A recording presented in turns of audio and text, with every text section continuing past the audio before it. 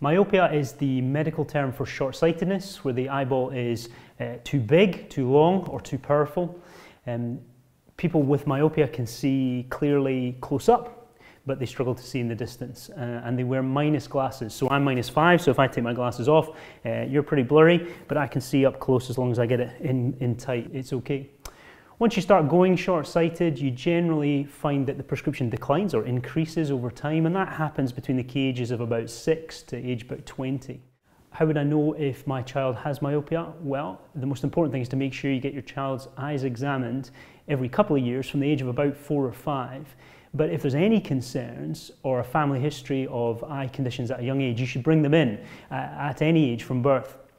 Children might complain of the television being a bit blurry, the whiteboard being a bit blurry at school, the teacher or you may notice them screwing up their eyes to try and see a bit more clearly, complaining of headaches, struggling to concentrate, falling behind at school. All these can be signs of vision problems that should be investigated. Why does it matter? What's wrong with just wearing glasses? Glasses are cooler than they've ever been. Does it really matter? It's not that big a deal being short-sighted, is it? Well, if a child is short-sighted, then they're at risk of deterioration, which means reliance on thicker and thicker, stronger glasses and all the problems that that causes at school and with sports and so on. But the real problem is later in life, because being myopic puts you at a high risk of eye disease, cataract, glaucoma, macular degeneration, retinal detachment, all much increased when you're short-sighted. But there is something that can be done to slow the progression of myopia, and that is myopia management.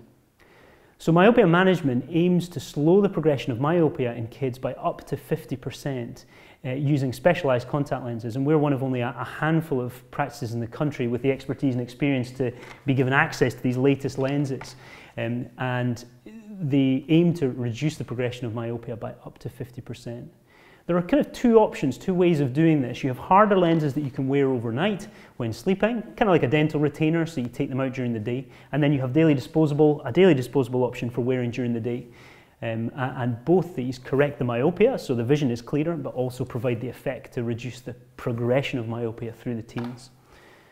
We aim to slow the progression of myopia as much as possible during the teens so that you have a lower prescription when you get to adulthood, and that means not so strong glasses, but also means a much lower risk of eye disease in later life. And so this really matters, and it really works.